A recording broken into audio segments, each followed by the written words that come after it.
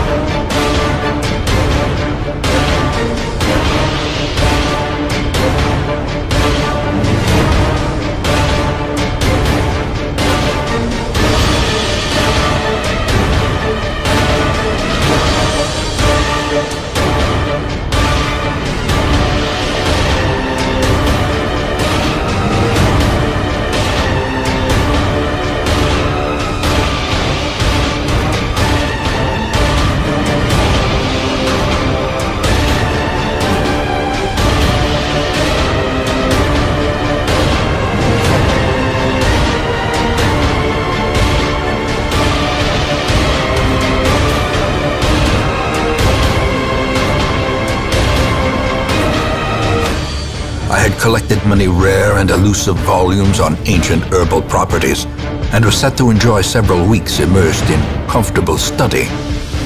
My work was interrupted, however, by a singularly striking young woman who insisted on repeated calls to the house.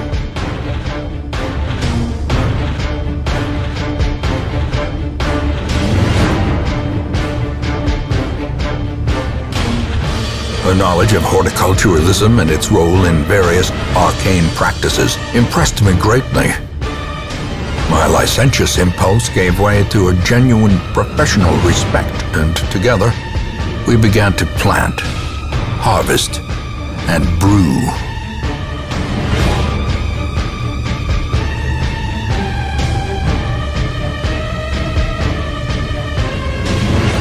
As time wore on, her wild policy of self-experimentation grew intolerable. She quaffed all manner of strange fungi, herbs, and concoctions, intent on gaining some insight into the horror we both knew to be growing beneath us. The change in her was appalling, and no longer able to stomach it, I sent her to live in the Weald, where her wildness would be welcomed.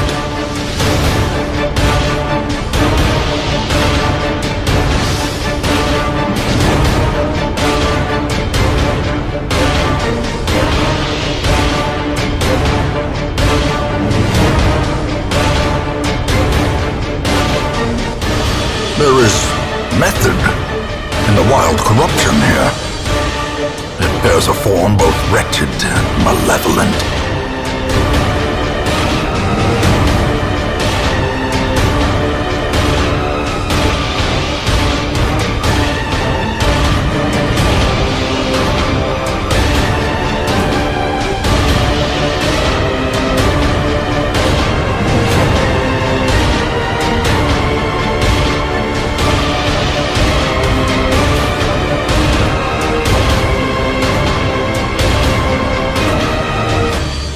Twisted and maniacal, a slathering testament to the powers of corruption.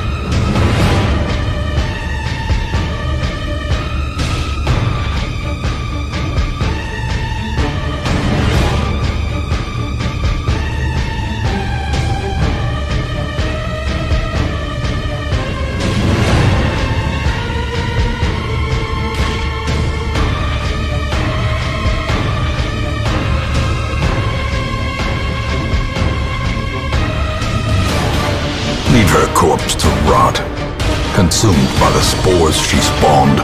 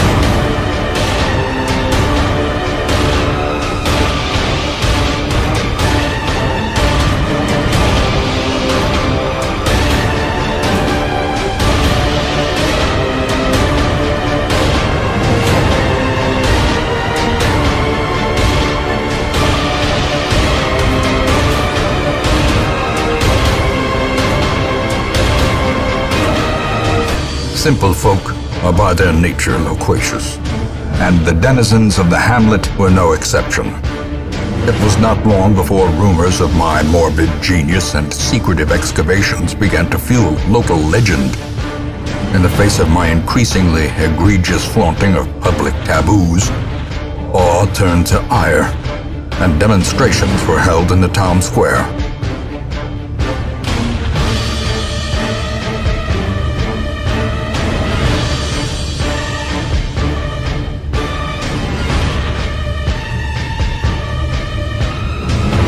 The wild whispers of heresy roused the rabble to violent action.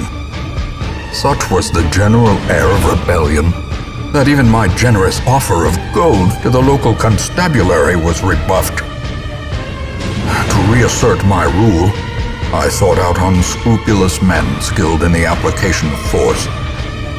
Tight-lipped and terrifying, these mercenaries brought with them a war machine of terrible implication.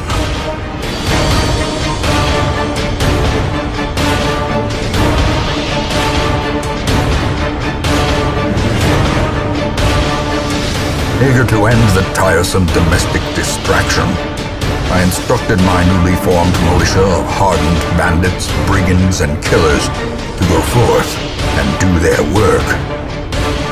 Compliance and order were restored, and the noisome population of the hamlet was culled to more manageable numbers.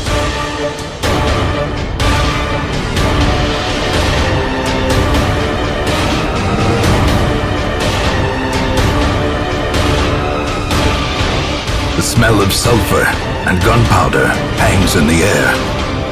The war machine is close.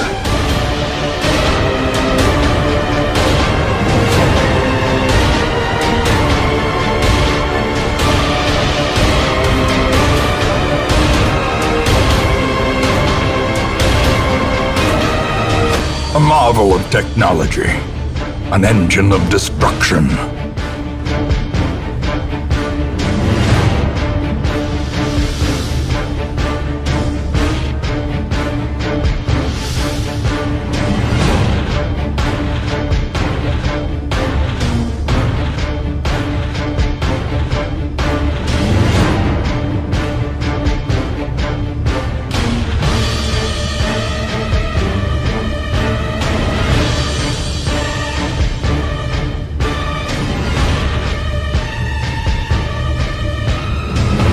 The brigands are undone.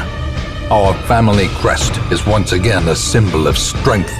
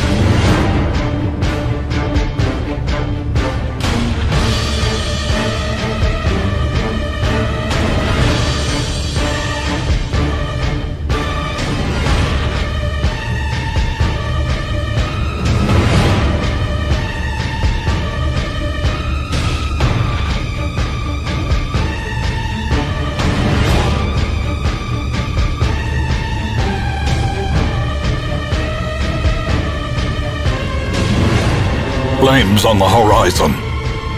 Sulfur in the air. The wolves are at the door.